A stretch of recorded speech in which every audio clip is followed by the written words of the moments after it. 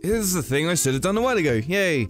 Here's a Q&A response thing. So a while ago I asked people to ask questions for a Q&A, and a lot of people did that and I was surprised, but I didn't get the amount of questions I was expecting. So I've written myself some questions that I'm gonna read and respond to, and I'll answer the people that ask me questions. So yay, this has been a long time coming. I haven't done it, so it's gonna be done now. Hooray! Brad Alots is a friend from uni. What's the difference between living and existing? When you live, you feel, and when you exist, you don't feel. I don't know. That's a deep question. A very philosophical. I have no idea. What are you trying to ask? What's the difference between living and existing? I live. Yeah.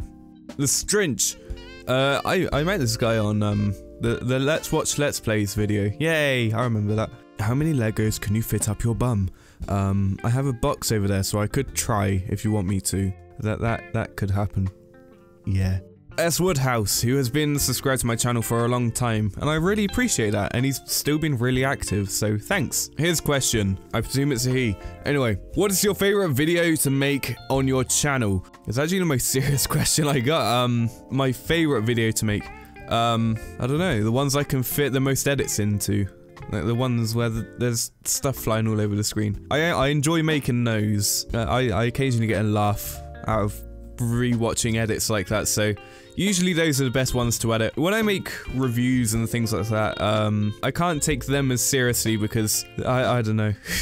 But yeah, just editing things that would benefit from a lot of edits to make people laugh. Those are the kinds of videos that I like to edit the most. Hope that answered your question, kind of, maybe.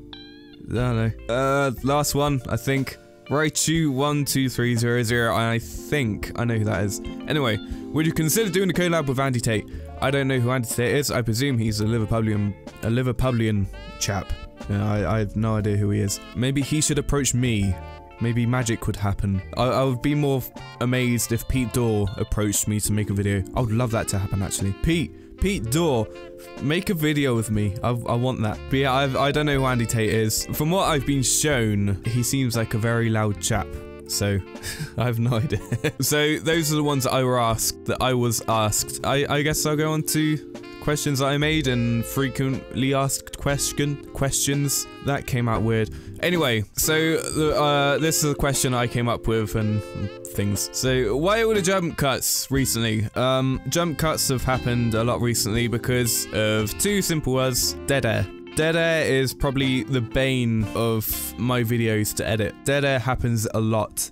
If you don't know what dead air is, it's just moments where nothing happens and I don't say anything. It's really boring to watch. So instead of making you sit through me just staring at a screen not saying anything, I edit it out. So yay. That's why there's a lot of jump cuts recently. And it's a lot more fun to edit videos as well, so that's a good old thing to do. Yay! Are there any videos I regret? Yes. More specifically, I made a unboxing of the PSP E1000 that I hated. I really didn't like it. I thought it was really stupid.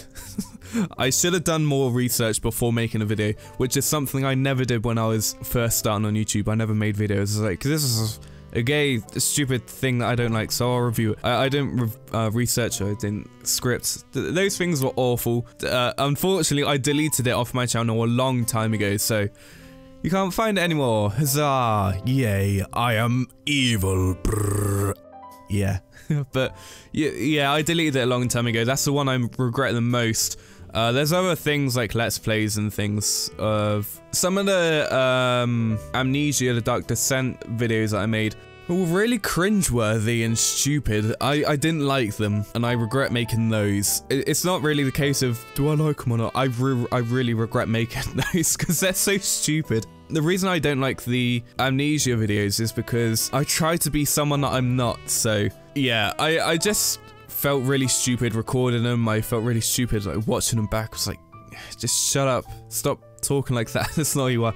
Pretty much what you see in the videos now is who I am. So I'd rather be more open and show my true colors than someone that I'm not and trying to impersonate. So yay!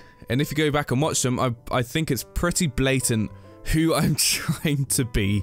Most valuable game / one I treasure the most. Most valuable game or one I treasure the most. I wrote this question and I don't even know what it is. The thing is, there's a lot of games that I say that I really like and I treasure a lot, such as games like, I don't know, Okami, most obviously Kingdom Hearts, the whole franchise of that. I really like The Legend of Kay, but one I treasure the most, I don't honestly know.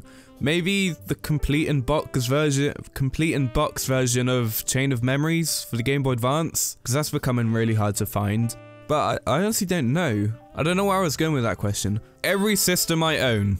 Sit tight, we're gonna be in for a fun old ride.